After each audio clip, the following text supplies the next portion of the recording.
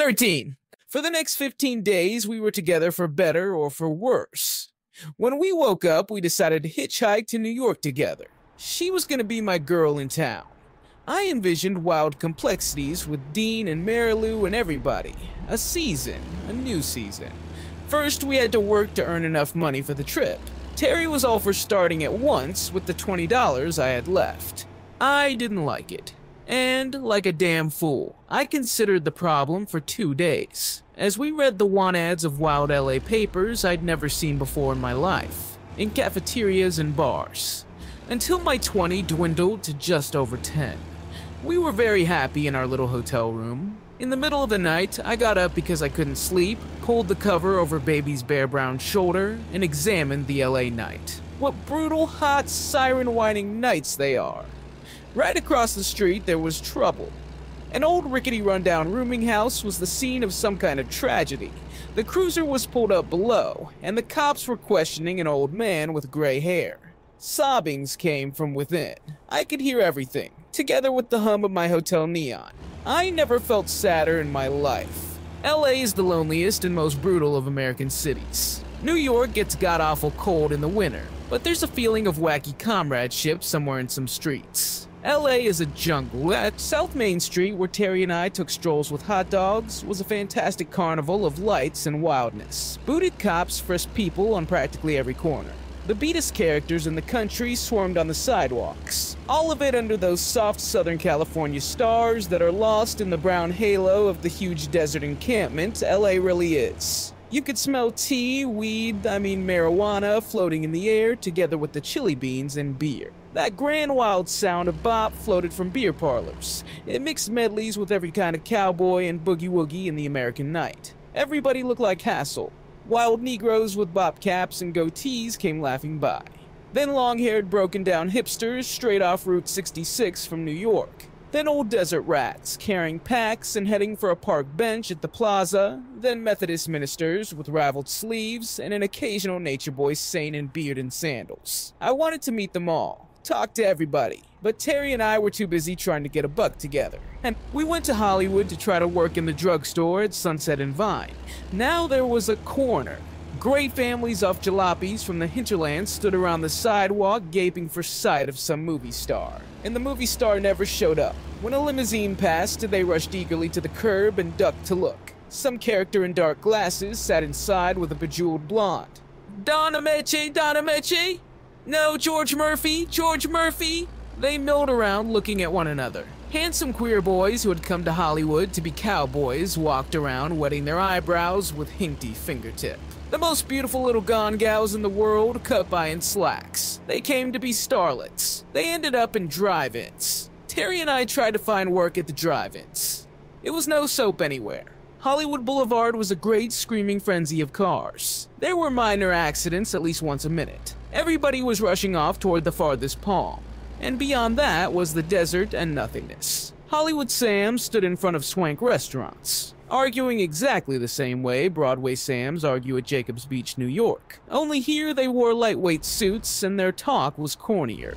Tall, cadaverous preachers shuddered by. Fat, screaming women ran across the boulevard to get in line for the quiz shows. I saw Jerry Colonna buying a car at Buick Motors. He was inside the vast plate glass window, fingering his mustachio. Terry and I ate in a cafeteria downtown, which was decorated to look like a grotto, with metal tits spurting everywhere and great impersonal stone buttocks belonging to deities and soapy Neptune. People ate lugubrious meals around the waterfalls, their faces green with marine sorrow. All the cops in LA look like handsome gigolos. Obviously, they come to LA to make the movies. Everybody had come to make the movies, even me.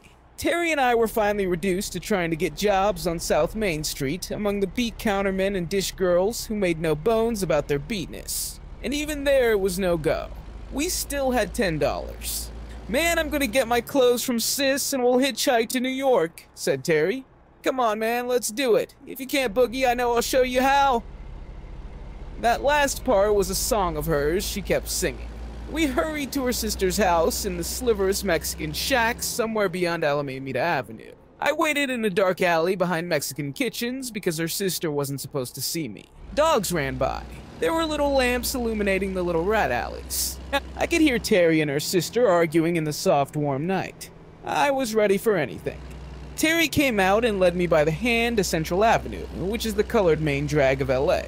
And what a wild place it is, with chicken shacks barely big enough to house a jukebox, and the jukebox blowing nothing but blues, bop, and jump. We went up dirty tenement stairs and came to the room of Terry's friend, Margarina, who owed Terry a skirt and a pair of shoes. Margarina was a lovely mulatto. Her husband was black as spades and kindly. He went right out and bought a pint of whiskey to host me proper. I tried to pay part of it, but he said no. They had 2 little children. The kids bounced on the bed. It was their play place. They put their arms around me and looked at me with wonder. The wild humming night of Central Avenue, the night of Hamp's Central Avenue breakdown, howled and boomed along outside. They were singing in the halls, singing from their windows. Just hell be damned and look out. Terry got her clothes and we said goodbye. We went down to a chicken shack and played records on the jukebox. A couple of Negro characters whispered in my ear about tea. $1, I said okay, bring it. The connection came in and motioned me to the cellar toilet, where I stood around dumbly as he said, "Pick up, man, pick up." "Pick up what?" I said. He had my dollar already. He was afraid to point at the floor. It was no floor, just basement, and there lay something that looked like a little brown turd. He was absurdly cautious. "Gotta look out for myself. Things ain't cool this past week." I picked up the turd, which was a brown paper cigarette, and went back to Terry, and off we went to the hotel room to get high. Nothing happened. It was Bull Durham tobacco. I wished I was wiser with my money. Terry and I had to decide absolutely and once and for all what to do. We decided to hitch to New York with our remaining money. She picked up $5 from her sister that night. We had about 13 or less. So before the daily room rent was due again, we packed up and took off on a red car to Arcadia, California, where Santa Anita Racetrack is located under snow-capped mountains. It was night. We were pointed toward the American continent. Holding hands, we walked several miles down the road to get out of the populated district. It was a Saturday night. We stood under a road lamp thumbing, when suddenly cars full of young kids roared by with streamers flying. Yeah, we won, they all shouted. Then they yoo-hooed us and got great glee out of seeing a guy and a girl on the road. Dozens of such cars passed, full of young faces and throaty young voices, as the saying goes. I hated every one of them. Who did they think they were? Yawing at somebody on the road just because they were little high school punks and their parents carved the roast beef on Sunday afternoons? Who did they think they were, making fun of a girl reduced to poor circumstances with a man who wanted to be loved? We were minding our own business, and we didn't get a blessed ride.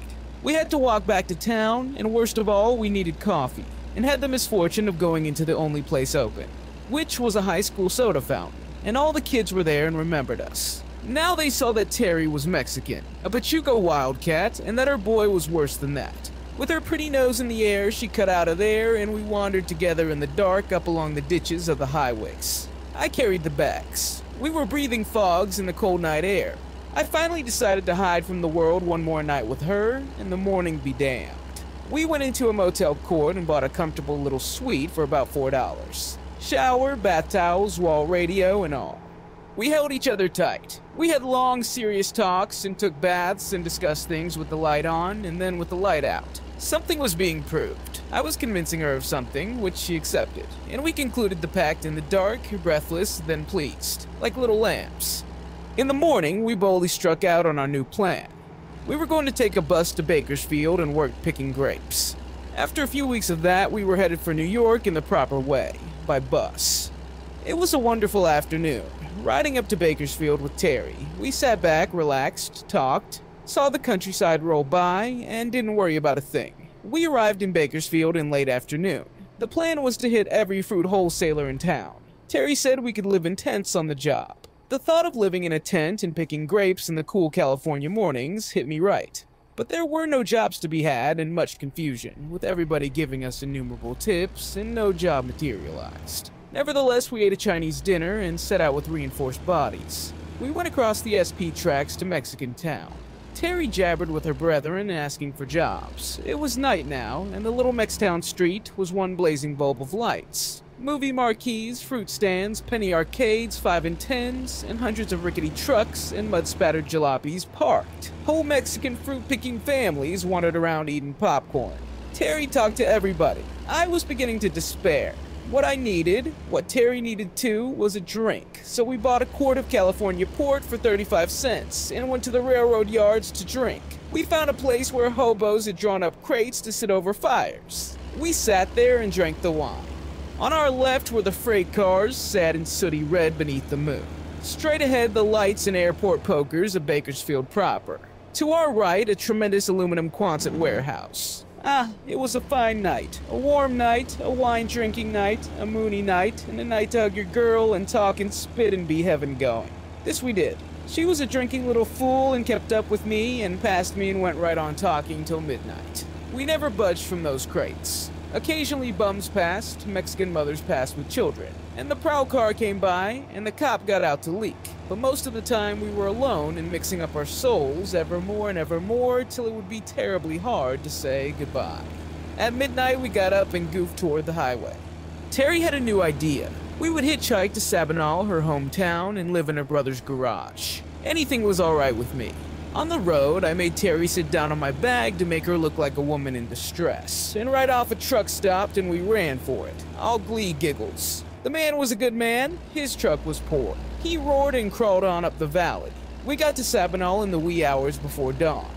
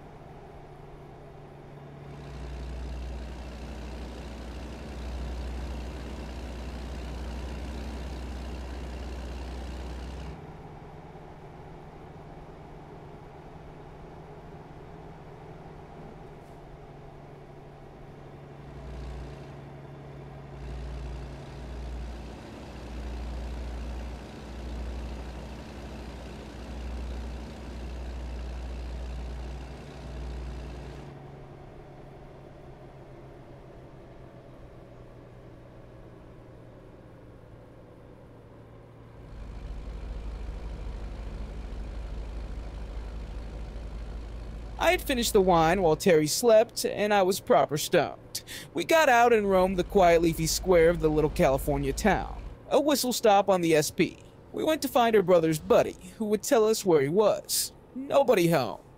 As dawn began to break, I lay flat on my back in the lawn of the town square, and kept saying over and over again, "You won't tell what he done up in weed, will you? What'd he do up in weed? You won't tell, will ya? What did he do up in weed?" This was from The Picture of Mice and Men, with Burgess Meredith talking to the foreman of the ranch. Terry giggled. Anything I did was all right with her. I could lie there and go on doing that till the ladies came out for church, and she wouldn't care. But finally I decided we'd be all set soon because of her brother, and I took her to an old hotel by the tracks, and we went to bed comfortably. In the bright, sunny morning, Terry got up early and went to find her brother.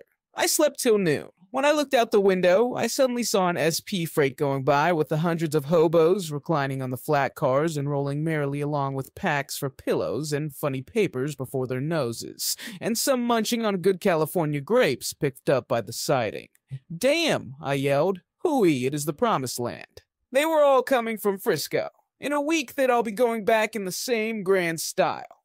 Terry arrived with her brother, his buddy, and her child. Her brother was a wild buck Mexican hot cat with a hunger for booze, a great good kid. His buddy was a big flabby Mexican who spoke English without much accent and was loud and over-anxious to please. I could see he had eyes for Terry. Her little boy was Johnny, 7 years old, dark-eyed and sweet. Well, there we were, and another wild day began. Her brother's name was Ricky. He had a '38 Chevy. We piled into that and took off for parts unknown. "Where are we going?" I asked. The buddy did the explaining. His name was Ponzo. That's what everybody called him. He stank. I found out why. His business was selling manure to farmers. He had a truck. Ricky always had $3 or $4 in his pocket and was happy-go-lucky about things. He always said, "That's right, man. There you go, there you go, there you go." And he went. He drove 70 miles an hour in the old Heap, and we went to Madera beyond Fresno to see some farmers about manure. Ricky had a bottle. "Today we drink, tomorrow we work. There you go, man. Take a shot." Terry sat in back with her baby.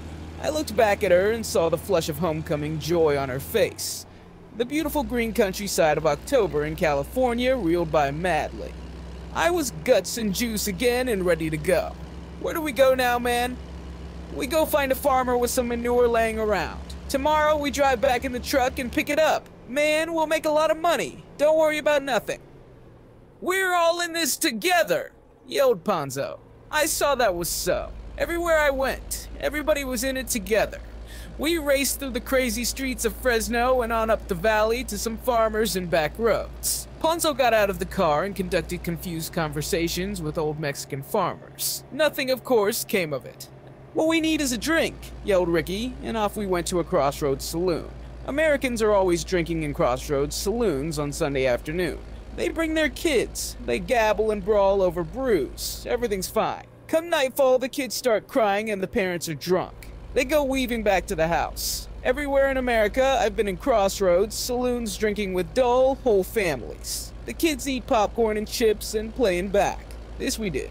Ricky and I and Ponzo and Terry sat drinking and shouting with the music. Little baby Johnny goofed with other children around the jukebox. The sun began to get red. Nothing had been accomplished. What was there to accomplish? "Mariana," said Ricky. "Mañana, man, we make it. Have another beer, man. There you go, there you go." We staggered out and got in the car. Off we went to a highway bar. Ponzo was a big, loud, vociferous type who knew everybody in San Joaquin Valley. From the highway bar, I went with him alone in the car to find a farmer. Instead, we wound up in Madera, Mextown, digging the girls and trying to pick up a few for him and Ricky. And then, as purple dust descended over the grape country, I found myself sitting dumbly in the car as he argued with some old Mexican at the kitchen door about the price of a watermelon the old man grew in the backyard. We got the watermelon, we ate it on the spot, and threw the runs on the old man's dirt sidewalk. All kinds of pretty little girls were cutting down the darkening street. I said, "Where in the hell are we?" "Don't worry, man," said Big Ponzo. "Tomorrow we make a lot of money, tonight we don't worry." We went back and picked up Terry and her brother and the kid and drove to Fresno in the highway lights of night. We were all raving hungry. We bounced over the railroad tracks in Fresno and hit the wild streets of Fresno Mextown. Strange Chinese hung out of windows, digging the Sunday night streets. Groups of Mex chicks swaggered around in slacks. Mambo blasted from jukeboxes. The lights were festooned around like Halloween. We went into a Mexican restaurant and had tacos and mashed pinto beans rolled in tortillas. It was delicious. I whipped out my last shining $5 bill, which stood between me and the New Jersey shore, and paid for Terry and me. Now I had $4. Terry and I looked at each other. "Where we gonna sleep tonight, baby?" "I don't know." Ricky was drunk. Now all he was saying was, "Da you go, man, da you go, man," in a tender and tired voice. It had been a long day. None of us knew what was going on, or what the good Lord appointed. Poor little Johnny fell asleep on my arm. We drove back to Sabinal. On the way, we pulled up sharp at a roadhouse on Highway 99. Ricky wanted one last beer. In back of the roadhouse were trailers and tents and a few rickety motel-style rooms. I inquired about the price, and it was $2. I asked Terry how about it, and she said fine because we had the kid on our hands now, and had to make him comfortable. So after a few beers in the saloon, where sullen Okies reeled to the music of a cowboy band, Terry and I and Johnny went into a motel room and got ready to hit the sack. Ponzo kept hanging around. He had no place to sleep. Ricky slept at his father's house in the vineyard shack. "Where do you live, Ponzo?" I asked. "Nowhere, man. I'm supposed to live with Big Rosie, but she threw me out last night. I'm gonna get my truck and sleep in it tonight." Guitars tinkled. Terry and I gazed at the stars together and kissed. "Mañana," she said. "Everything'll be alright tomorrow, don't you think, Salhoni, man?" "Sure, baby, mañana." It was always mañana. For the next week, that was all I heard. Mañana, a lovely word and one that probably means heaven. Little Johnny jumped in bed, clothes and all, and went to sleep. Sand spilled out of his shoes. Madeira sand. Terry and I got up in the middle of the night and brushed the sand off the sheets. In the morning, I got up, washed, and took a walk around the place. We were 5 miles out of Sabinal in the cotton fields and grape vineyards. I asked the big fat woman who owned the camp if any of the tents were vacant. The cheapest one, $1 a day, was vacant. I fished up $1 and moved into it. There were a bed, a stove, and a cracked mirror hanging from a pole. It was delightful. I had to stoop to get in, and when I did, there was my baby and my baby boy. We waited for Ricky and Ponzo to arrive with the truck. They arrived with beer bottles and started to get drunk in the tent. "How about the manure?" "Too late today. Tomorrow, man, we make a lot of money. Today we have a few beers. What do you say, beer?" I didn't have to be prodded. "Da you go," yelled Ricky. I began to see that our plans for making money with the manure truck would never materialize. The truck was parked outside the tent. It smelled like Ponzo. That night, Terry and I went to bed in the sweet night air beneath our dewy tent. I was just getting ready to go to sleep when she said, "You want to love me now?" I said, "What about Johnny?" "He don't mind. He's asleep." But Johnny wasn't asleep, and he said nothing. The boys came back the next day with the manure truck and drove off to find whiskey. They came back and had a big time in the tent. That night, Ponzo said it was too cold and slept on the ground in our tent, wrapped in a big tarpaulin smelling of cow flaps. Terry hated him. She said he hung around with her brother in order to get close to her. Nothing was gonna happen except starvation for Terry and me. So in the morning, I walked around the countryside asking for cotton picking work. Everybody told me to go to the farm across the highway from the camp. I went, and the farmer was in the kitchen with his women. He came out, listened to my story, and warned me he was paying only $3 per 100 pounds of picked cotton. I pictured myself picking at least 300 pounds a day, and took the job.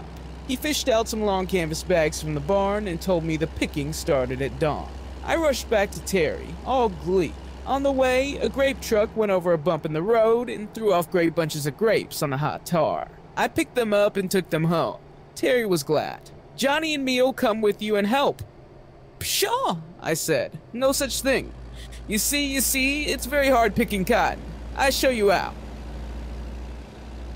We ate the grapes, and in the evening Ricky showed up with a loaf of bread and a pound of Hamburg, and we had a picnic.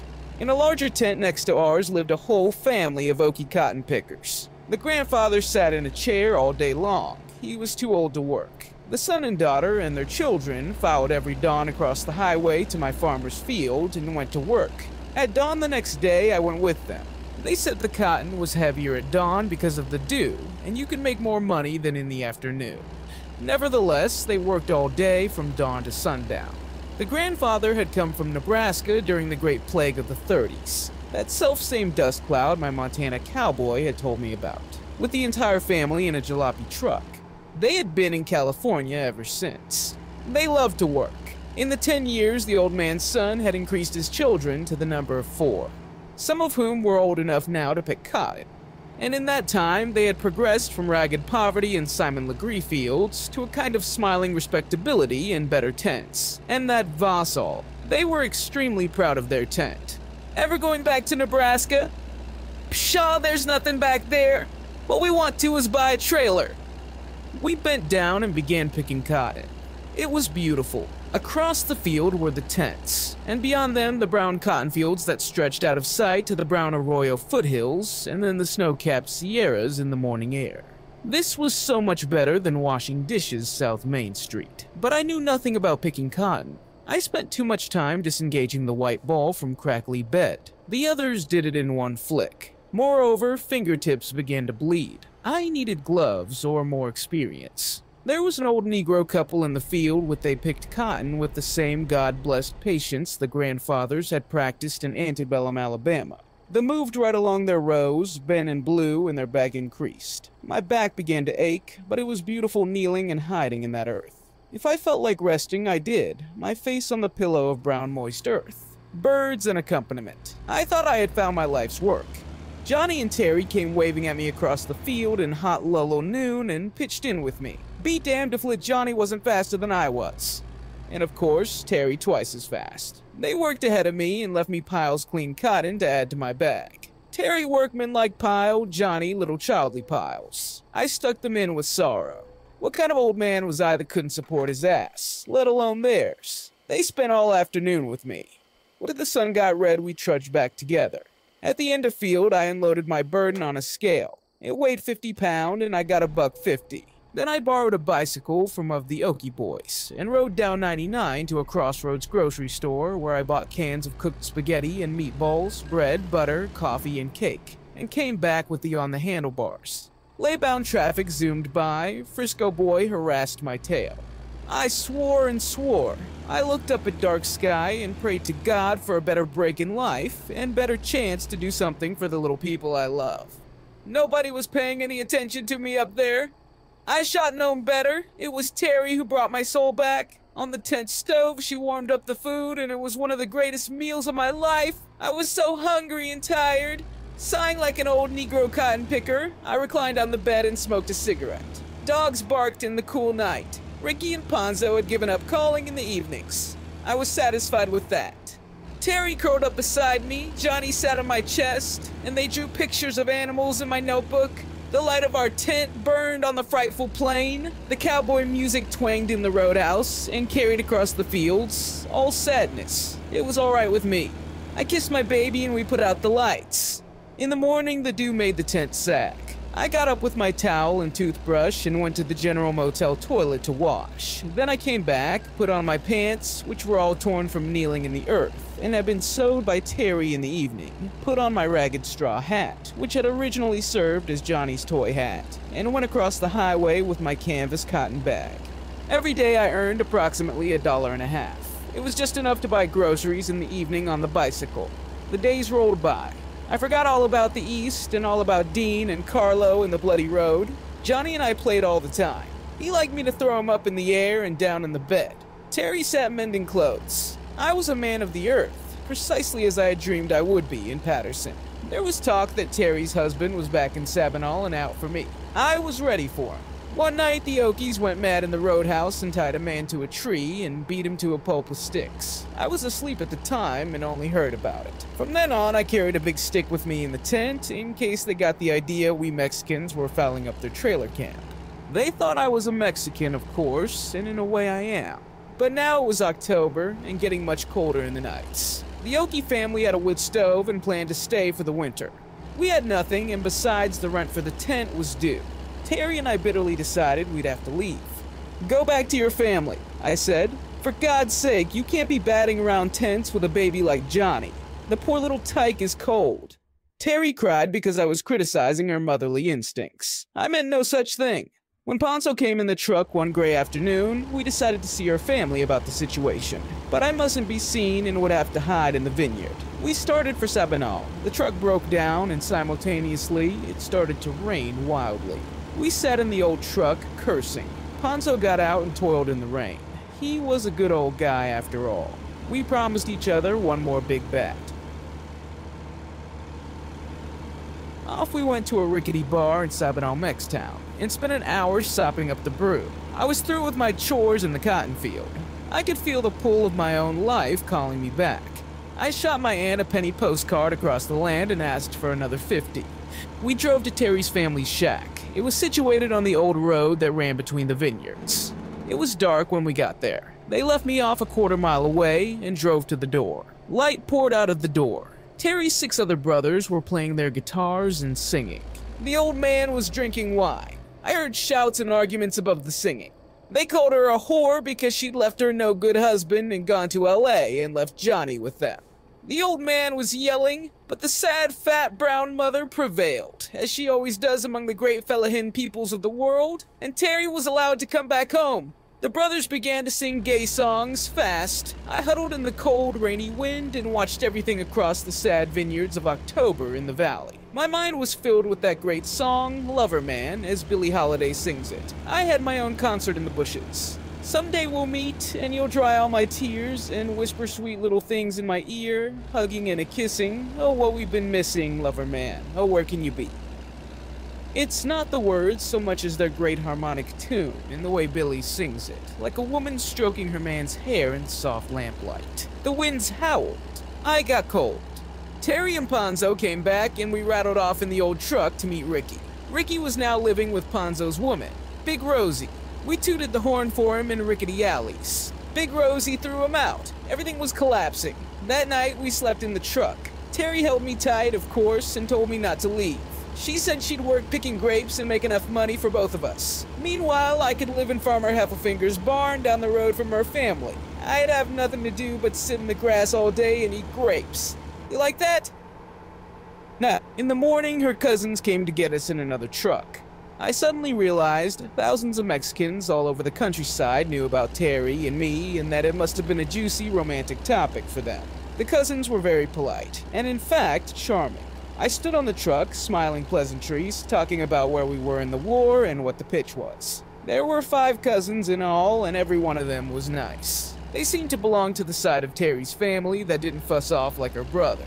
But I loved that wild Ricky. He swore he was coming to New York to join me. I pictured him in New York, putting off everything till Manana.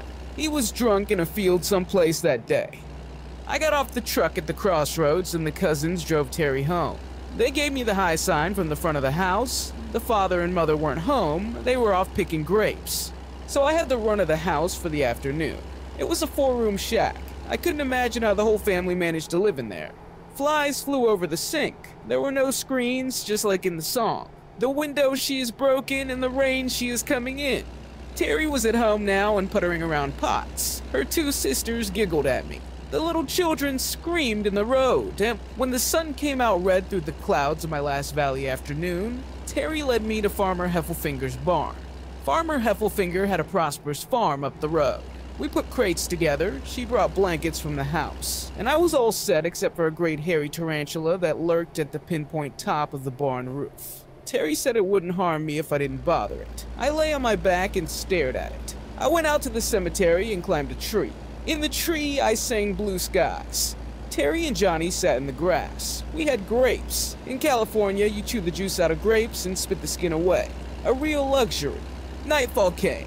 Terry went home for supper and came to the barn at 9 o'clock with delicious tortillas and mashed beans. I lit a wood fire on the cement floor of the barn to make light. We made love on the crates. Terry got up and cut right back to the shack. Her father was yelling at her. I could hear him from the barn. She'd left me a cape to keep warm. I threw it over my shoulder and sculled through the moonlit vineyard to see what was going on. I crept to the end of a row and knelt in the warm dirt. Her 5 brothers were singing melodious songs in Spanish. The stars bent over the little roof. Smoke poked from the stovepipe chimney. I smelled mashed beans and chili.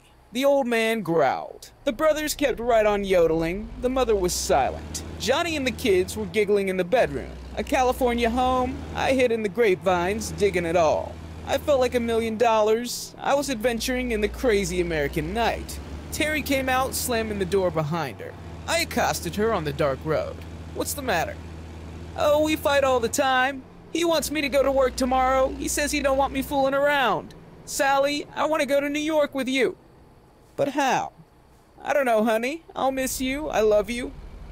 But I have to leave. Yes, we lay down one more time, then you leave. We went back to the barn. I made love to her under the tarantula.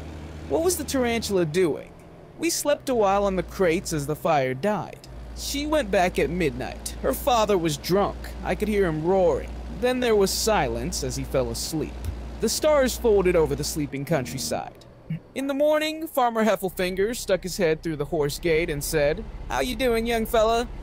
"Fine. I hope it's all right me staying here." "Sure thing. You going with that little Mexican floozy?" "She's a very nice girl. Very pretty, too. I think the bull jumped the fence. She's got blue eyes." We talked about his farm. Terry brought my breakfast. I had my canvas bag all packed and ready to go to New York as soon as I picked up my money in Sabinal. I knew it was waiting there for me by now. I told Terry I was leaving. She had been thinking about it all night and was resigned to it. Emotionlessly, she kissed me in the vineyard and walked off down the row. We turned at a dozen paces, for love is a duel, and looked at each other for the last time. "See you in New York, Terry," I said. She was supposed to drive to New York in a month with her brother, but we both knew she wouldn't make it. At 100 feet, I turned to look at her. She just walked on back to the shack, carrying my breakfast plate in one hand.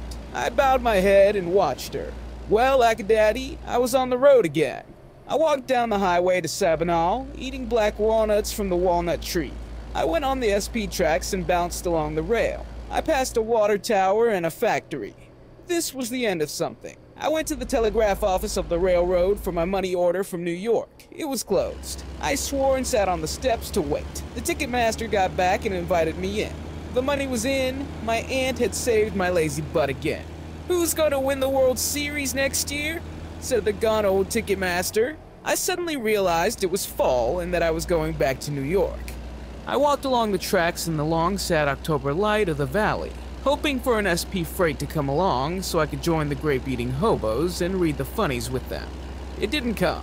I got out on the highway and hitched a ride at once. It was the fastest, whoopingest ride of my life.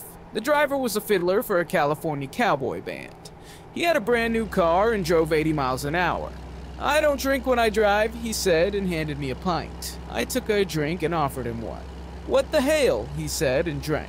We made Sabino to LA in the amazing time of 4 hours flat, about 250 miles. He dropped me off right in front of Columbia Pictures in Hollywood. I was just in time to run in and pick up my rejected original.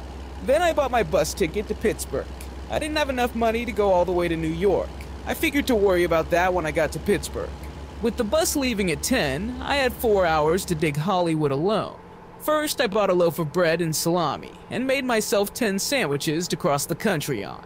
I had $1 left. I sat on the low cement wall in back of a Hollywood parking lot and made the sandwiches. As I labored at this absurd task, great Klieg lights of a Hollywood premiere stabbed in the sky, that humming West Coast sky. All around me were the noises of the crazy Gold Coast city. And this was my Hollywood career. This was my last night in Hollywood, and I was spreading mustard on my lap in back of a parking lot john.